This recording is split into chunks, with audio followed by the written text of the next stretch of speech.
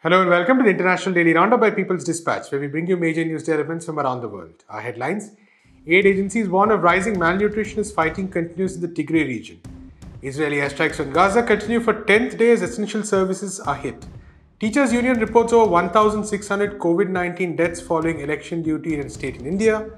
Volvo workers reject tentative deal reached between company and union.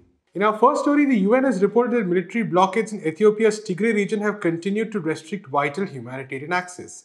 As of May 17, the UNHCR has also reported continued fighting in large parts of the region.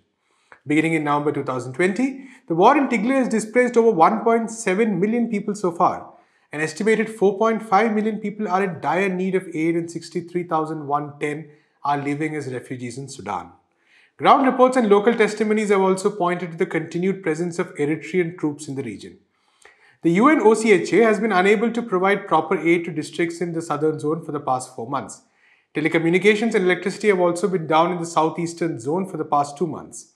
Electricity cuts, lack of fuel, and military control over water resources has also affected access to clean water in several areas. Medical aid agency MSF has documented extensive damages to health facility, including the looting and destruction of supplies by soldiers.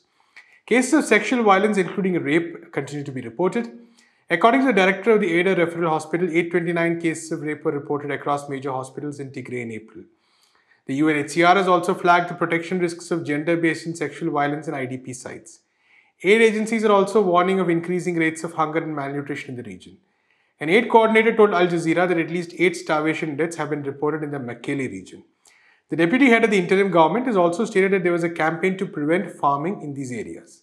Trucks carrying seeds have been blocked from entering Tigray. As per a UNICEF update, 12.3% of the 12,176 children screened in the second week of May were diagnosed with moderate to acute malnutrition.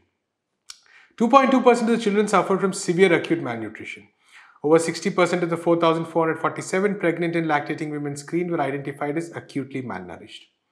In our next story, Israeli airstrikes in the Gaza Strip continued for the 10th day on May 19th. At least 227 Palestinians, including 64 children, have been killed in the attacks since last week. The Save the Children NGO has reported that airstrikes have also damaged 50 schools, affecting over 41,000 children. The Qatar Red Crescent's office in the Gaza's only COVID testing facility have also been destroyed. As per a UN OCHA update on May 18, 72,000 people have been displaced because of the attacks. However, only 5 out of 24 aid trucks were able to enter Gaza on Tuesday, after Israel closed the Karam Abu Salem crossing after opening it briefly. Meanwhile, Israeli forces arrested at least 58 Palestinians in Israel and 22 in the occupied West Bank in overnight raids. The Palestinian Prisoners Society has stated that at least 1,800 people have been arrested since April. Tuesday's arrest followed a general strike held by Palestinians across the occupied territories and within Israel. Here is a video feature on the general strike.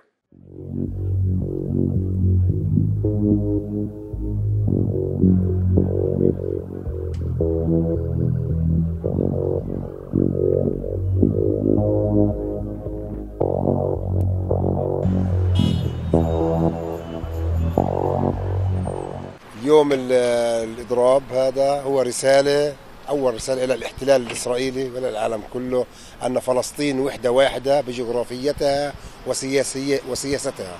اليوم فلسطين تتوحد من بحرها إلى نهرها ضد الاحتلال وضد الظلم وضد العدوان على غزة وضد استباحة المقدسات.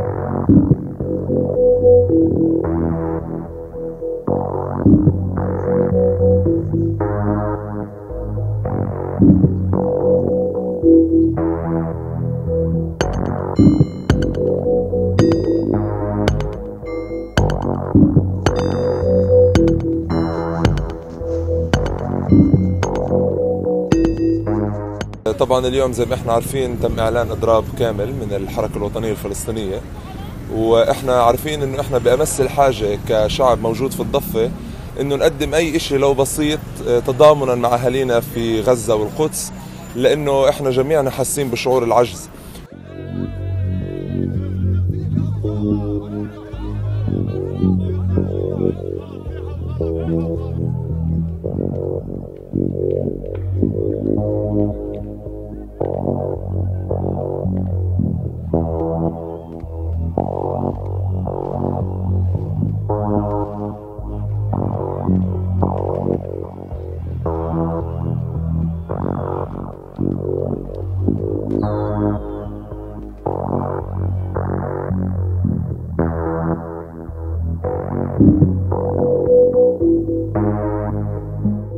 In our next story, we go to the state of Uttar Pradesh in India. Teachers Union has reported that 1621 teachers and staff have died of COVID-19.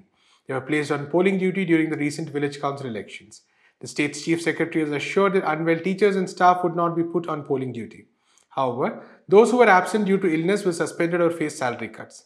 The UP state government stated on Wednesday that only 3 teachers died of COVID while on duty. According to a letter written to the chief minister, the association had repeatedly asked for the postponement of council elections in April. However, these demands were repeatedly ignored and safety protocol was not followed according to the association. The Indian Supreme Court also refused to delay the counting of results. As per reports, the number of cases increased by 5 times in the district of Agra and 8 times in Bareilly after the elections. As schools remain closed, teachers have also been assigned to COVID control rooms. The Teachers Association has now put forth 8 demands. These include a compensation of 1 crore rupees, jobs for victims' families and a family pension. Teachers have also demanded the covering of COVID-19 treatment costs and the designation of teachers still on duty as corona warriors. The Indian Health Ministry announced on May 19 that the daily positivity rate of COVID cases declined to 13.31%. The country recorded over 267,000 new cases as of the morning of May 19th. However, 4,529 reported deaths took place during a one-day time period. This is the highest number so far. The country is also witnessing a serious decline in vaccination rates as states flag a shortage of doses. And finally, we go to the US, where workers at a Volvo Trucks plant have rejected a tentative agreement offered by the company. Striking workers at the plant in Dublin, Virginia, rejected the contract by 91% of the votes on May 16th. Organized by the United Auto Workers Union, over 2,900 workers had gone on strike on April 17th. This was following months of failed negotiations for a new contract.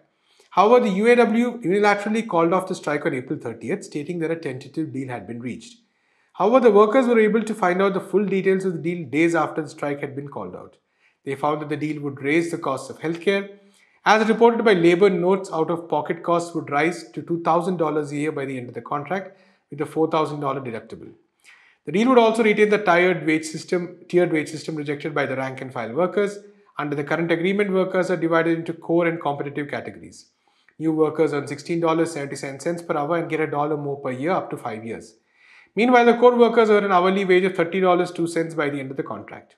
The deal also contained provisions for alternative work schedule, which could include 10-hour shifts and alternate shift operations or schedules.